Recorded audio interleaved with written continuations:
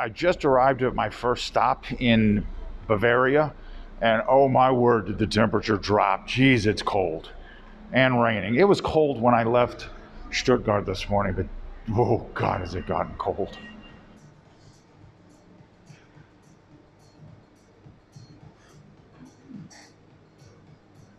So please notice how clean this McDonald's is, because every McDonald's I've been to in Germany so far has been very clean.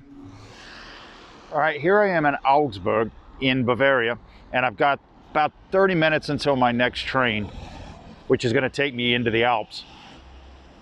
And I just thought I'd show you what a typical German city looks like when it rains. Now, this is the main train station here in Augsburg, and I'm going to be honest and tell you, I don't really know where Augsburg is. I'm going to have to go back and look at it on a map.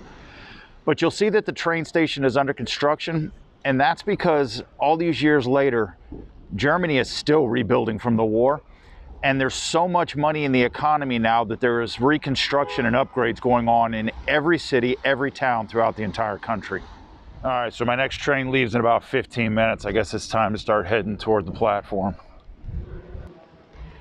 Just to show you the difference between traveling by train in the United States and Europe, here's a list of the departures for just today.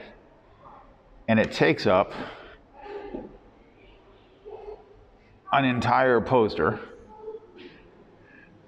Those are the departures leaving this train station today, and this is not even a major train station. Oh yeah, that's only half of it. Here's the other half.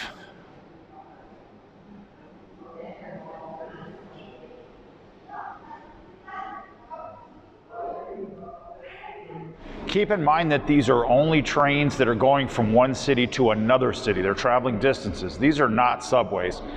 And I did a quick count, and there are 300 trains leaving this train station today to various other cities, not only in Germany, but in Austria, Switzerland, and I think I saw a few going to Italy. So yeah, definitely there is much more train travel here in Europe than there is in the United States by a long shot.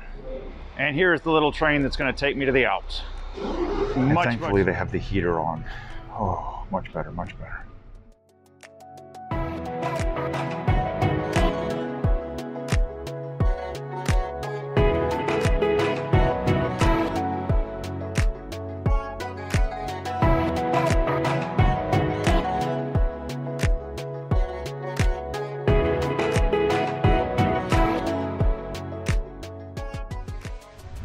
I don't have a map in front of me, so I don't know my exact location, but I do know that I'm somewhere in Bavaria with my mask slipping off my nose. And yeah, I was just sitting here in my seat looking out the window at the countryside passing by as the mountains in the distance are approaching. And I can't help but think back to when I was a little kid growing up in the Everglades just west of Miami. And I dreamed of traveling and seeing the world. And when I was in, there's my mask slipping again. And when I was in an isolation cell for 10 years, I used to fantasize about being able to travel and to go see, well, Bavaria or Baden-Württemberg or Austria or Switzerland. And holy crap, I'm doing that today. This is real. I'm smiling. I'm really smiling. I'm doing it. I'm really, honest to God, doing it. All the dreams are real now. And this is really happening. I am living the life that I always dreamed about. It's happening. This is amazing. This is amazing.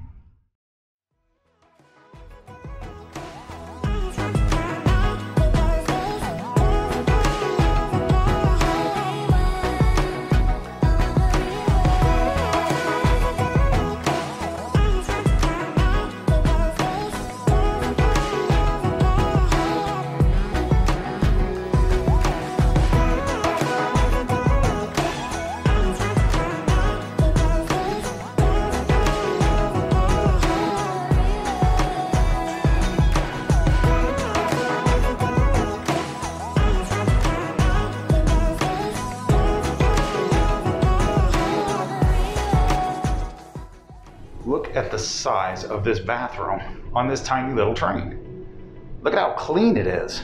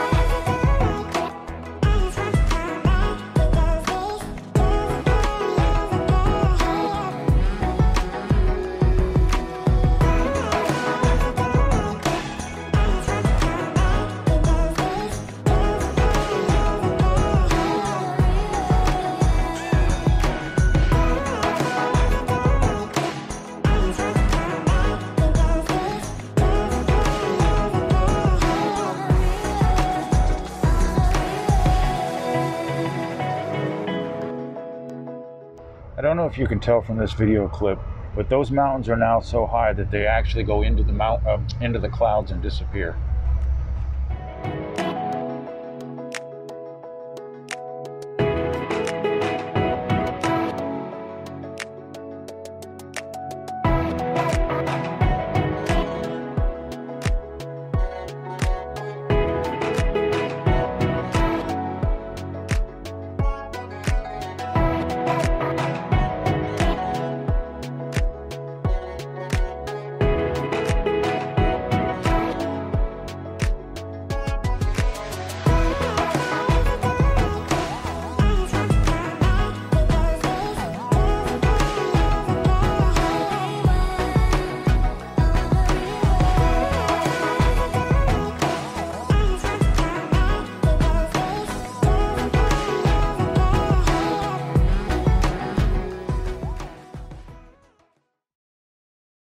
This is my first glimpse of the actual Cinderella's castle, Neuschwanstein. We're about 2 kilometers from the border in Austria.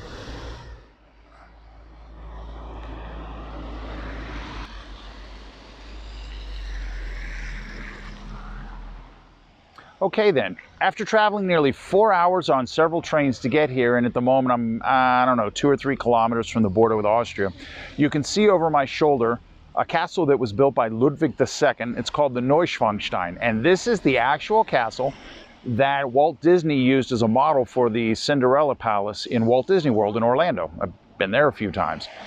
As it turns out, all the tickets are sold out.